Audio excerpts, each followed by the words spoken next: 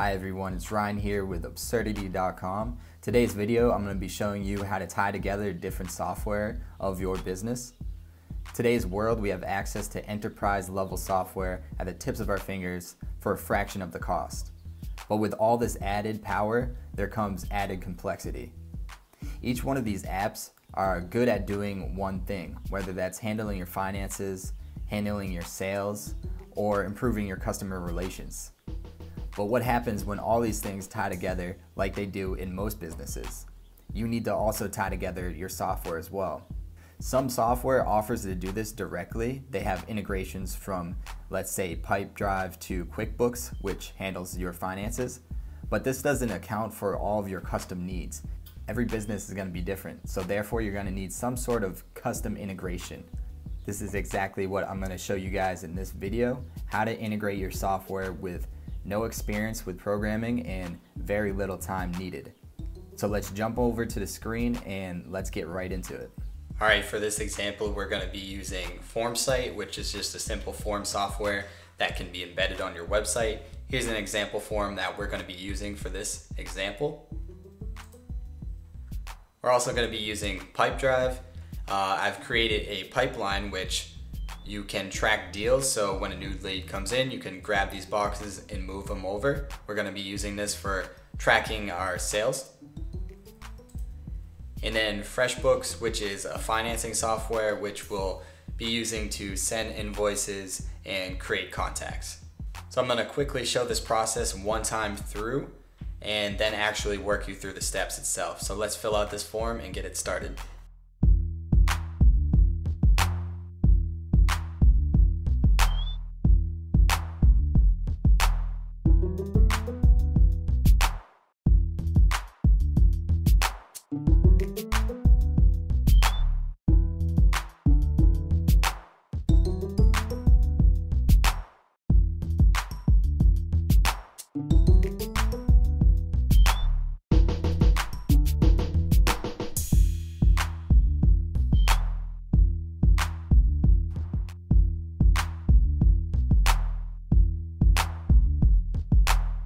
Okay, so to get into the details of how we did what you just saw, head on over to Zapier.com.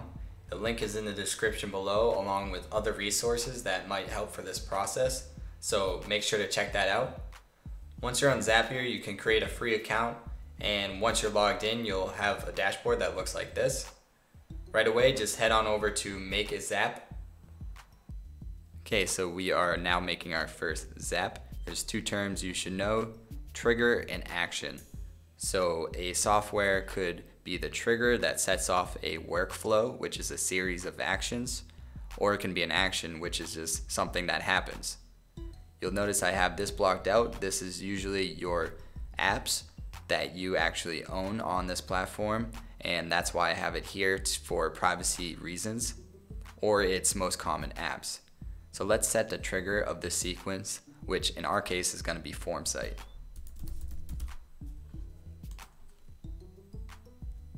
FormSite is going to trigger off of a new form result here. We're going to save and continue. Now we got to connect our account. So connect a new account. These options, what you need to provide, will change depending on what software you're actually using. However, most of them you're going to need an API key.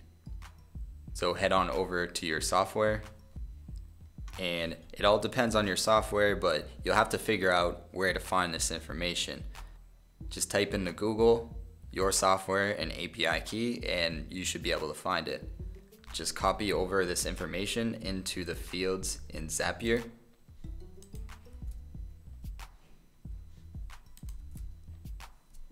And then click yes to continue and authorize your account.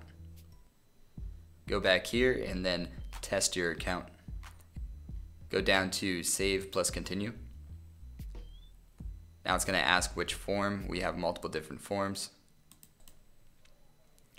This was a drop down with a list of all your forms.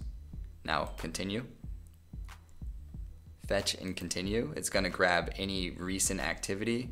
Since it could not find a result, you got to go back and make sure that there's an input there. So there needs to be an actual form entry.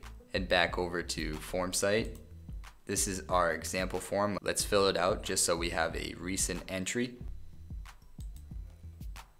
Okay, let's try again and see if that registers. Fetch and continue. There we go. Continue.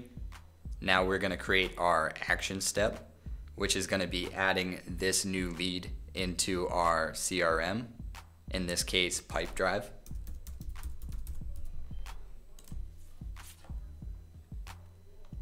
Now we get to choose what we want to do.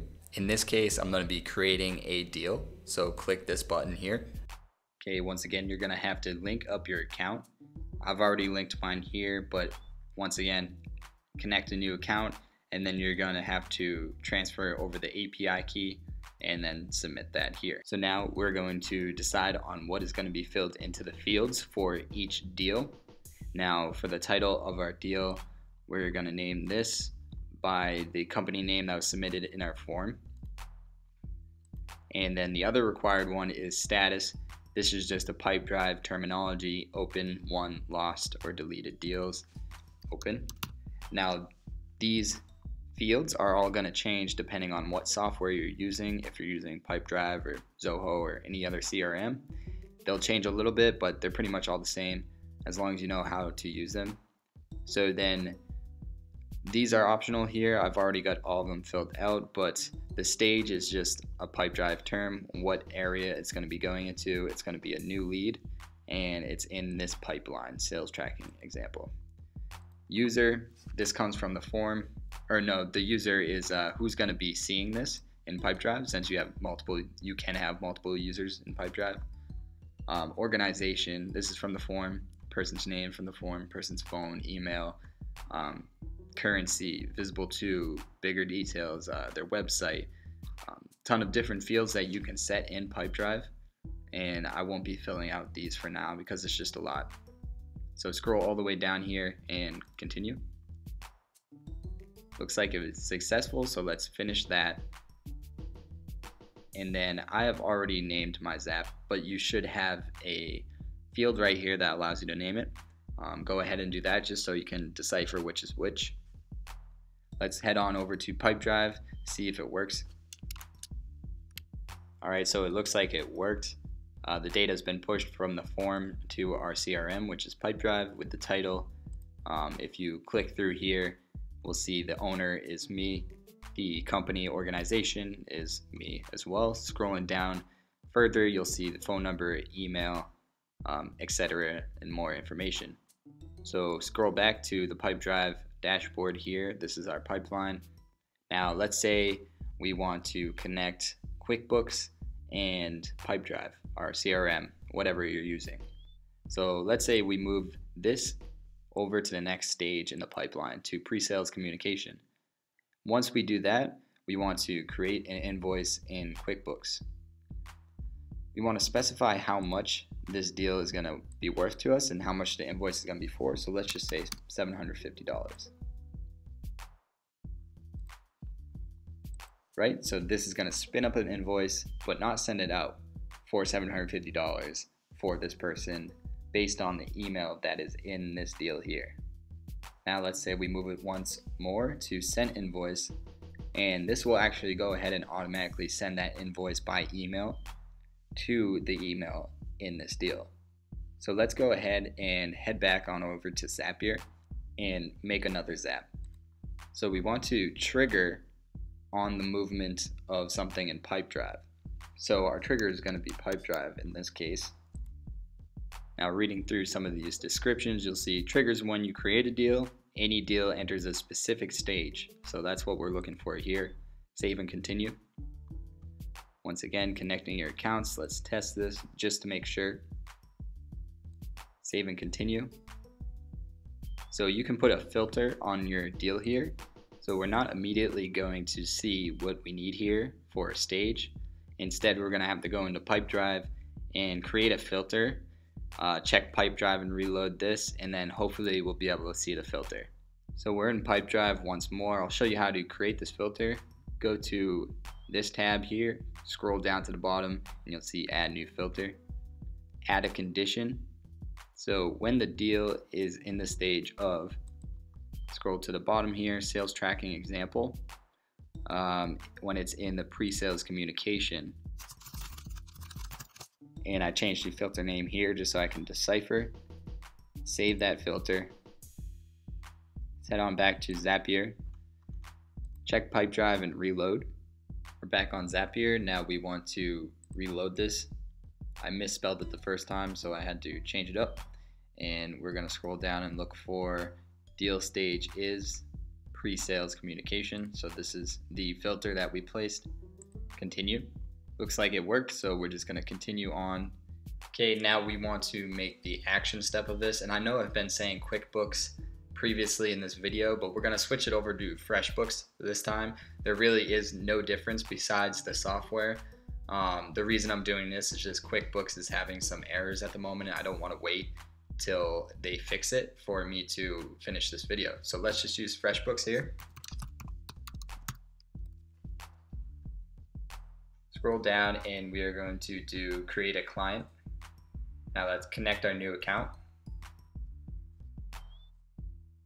It's as easy as that. Now hit save and continue. We're going to add in our accounts. Add in the email. It's going to be the email address in the form that the person submitted. First name, then we got last name, organization, whatever you want to put in here for the invoices. Which I'm not going to put everything in here as this is just for an example. Scroll all the way down, continue, and save these results here. This is what's going to be made in our accounts is the email happyman@gmail, which I'm actually going to change for the sake of testing this out. Create. Okay, I'm going to finish this and then go on. I'm going to save it. I'm going to turn this on. Now head on over to FreshBooks. Let's head on over to the client section and refresh this area to see if it worked. As you can see, it worked right here. Created a new client. Okay, so I went through one more time and just updated this so I can actually test if this is working later on. All right, let's head on back to Zapier. Now, if you are on a paid account, then you can make multi-step zaps, so you can do another action.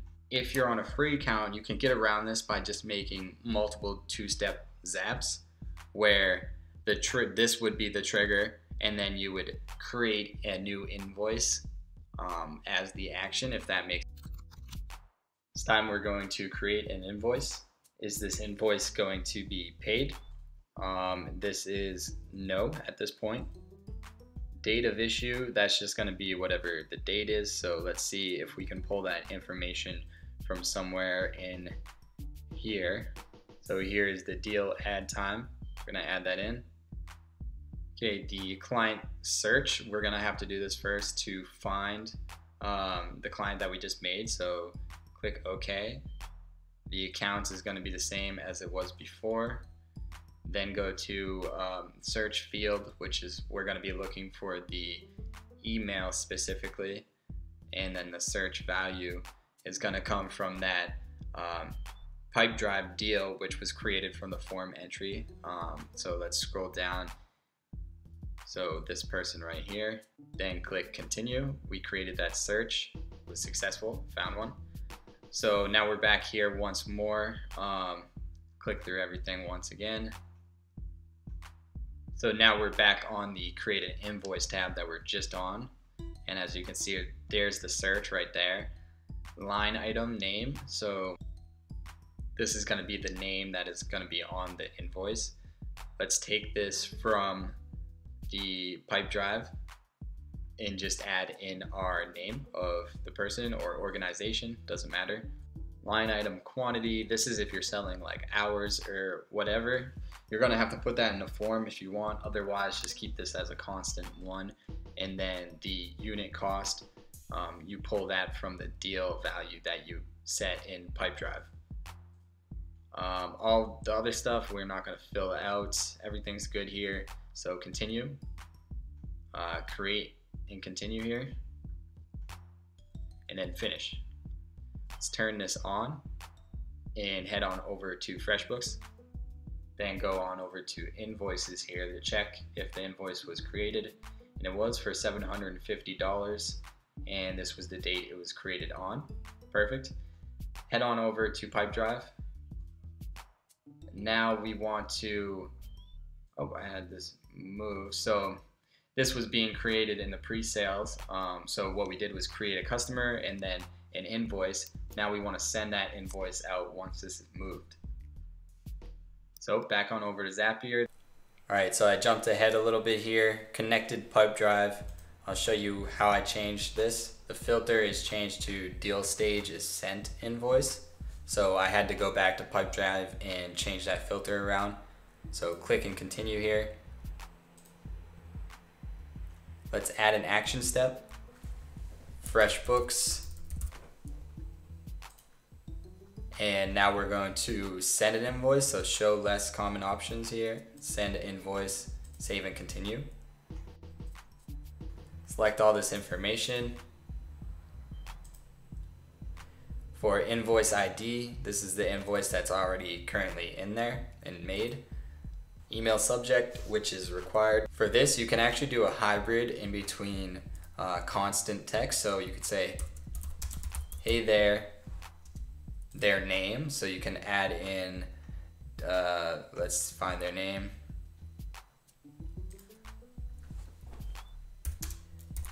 Here is your invoice, you know, something like that, something better obviously. And the email body, you can put whatever you want as well. So let's just continue, leave it as that. Create and continue, finish that up and turn this on. As you can see, we got the email here from Ryan Moran. Hey there, Ryan Moran, which is the dynamic value we put in there. So you can customize your messages, and here's the invoice.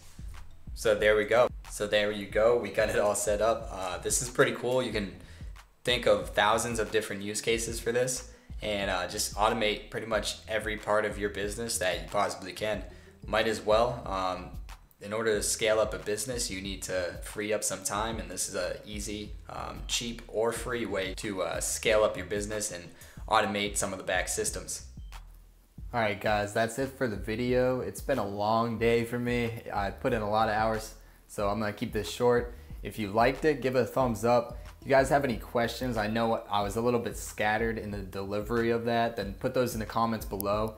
And make sure to check the description as well, because I got a few resources depending on if you want to do more custom integrations. So check those out, and also subscribe if you guys want to learn how to make money online to make passive income systems work for you while you sleep. So thanks again for watching. I'll see you in the next video.